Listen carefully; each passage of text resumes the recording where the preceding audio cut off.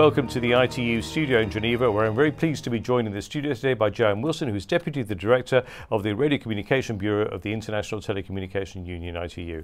Joanne, welcome to the studio. Thank you very much. Nice to be here. Now, the World Radiocommunication Conference is taking place in Sharm el-Sheikh in Egypt from the 28th of October till the 22nd of November 2019. It extends over a period of 4 weeks. Why does it take so long, and how many delegates are expected to attend? Well, first, we're expecting more than 3,000 delegates. And why does it take so long? Actually, the question should be, how can you do it so fast? In the past, conferences have taken us up to 3 months to achieve. So the fact that we're able to do the conference in 4 weeks is actually a record. One that we've been able to do for the last few conferences. But if you go back a number of years, technology is what allows us to be able to do the conference in only 4 weeks. The reason it takes that long is because there are very important decisions that have to be made in terms of, it's a technical conference. So they have to look at all of the studies that have been done, the proposals that have been made on a large number of agenda items, and answer the very important question of, can these new systems and services be brought into use, added to the already large number of systems and services operating without causing harmful interference into the existing services. That's a critical element of the conference, and that's the fundamental reason why it takes a while. And who are these 3,000 or so delegates?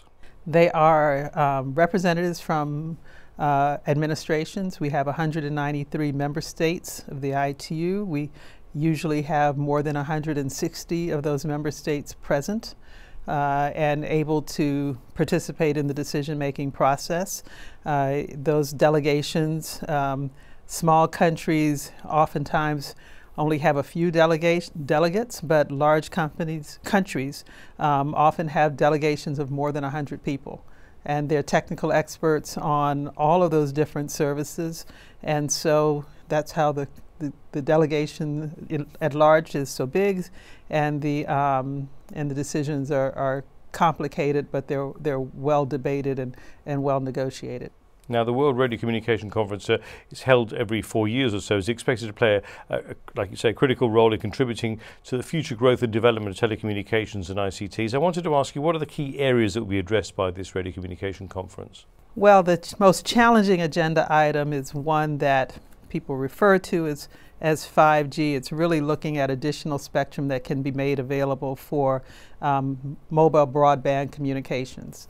And we're looking now at spectrum that is in the millimeter wave frequencies between 24 and 86 gigahertz. So this is spectrum that's not currently available for those systems. The currently available systems or spectrum is already in use and for 3G and 4G, and will be considered and used by those same companies for 5G services. So this is actually looking at additional spectrum, not changing any of the current frequency allocations or frequency identification. And how quickly are those decisions implemented after the conference? Again, it depends on each member state. Some administrations have already started to position identifying spectrum that they will license for those services. Others are still in the process of rolling out their 4G systems and are taking a longer term perspective. But that depends on member state by member state. Apart from the spectrum that may be made available for 5G, what else is going to be discussed there? Oh my gosh. So we have a number of transport systems or services that'll be considered. Intelligent transport systems, will spectrum be specifically available for that? Railway to trackside communications. Also, we have spectrum now used for Wi-Fi systems. They're looking at expanding that. Obviously, a lot of the data traffic is over Wi-Fi. It's not over mobile systems. So looking at the amount of spectrum available for that is going to be one of the key issues at the conference. People are looking at the potential new spectrum to be used by high-altitude platform stations. It's been in the radio regulations for many years to allow these systems, but now we have new technology that can take advantage of it. So those are some of the issues. We also have issues related to satellite systems. non-geostationary orbit systems, looking at the regulatory procedures for bringing them into use. We have issues related to small satellite and short duration missions. How do we regulate them in such a way that the regulatory framework is consistent with the time frame for bringing those into market? So we have a variety of topics on the agenda of the conference. So what effect will the outcomes of the conference have on end users in the future?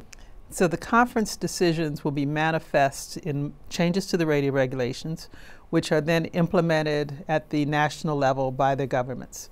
As they become implemented, what people will see, whether they perceive it or not, is further enhancements in their safety in terms of both travel by air and by sea, as well as increase in the opportunities for broadband communication, either by high altitude platform stations or radio local area networks, which people refer to as Wi-Fi, or by enhanced mobile broadband communications, what people refer to as 5G, which the ITU refers to as international mobile telecommunications.